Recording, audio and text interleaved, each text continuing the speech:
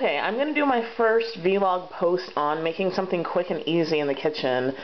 I know a lot of people are really intimidated by making something quick and easy but also somewhat healthy, so I'll show you what I sometimes do, especially when I'm studying or when I'm working on a project and I get the nibbles but don't want anything too heavy. So as you can see, this is a family pack of Roti, and I bought this at the Asian market that's in my city.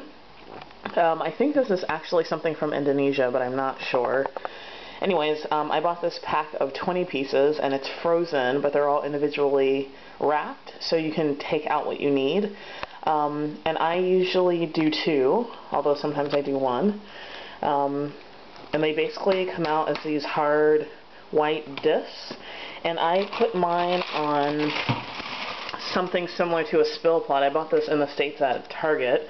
But I put those on, and then I actually just put barbecue sauce on top, and then I put mincemeat with onions or whatever else I have in the refrigerator. I put that all on top and I pop it in the oven.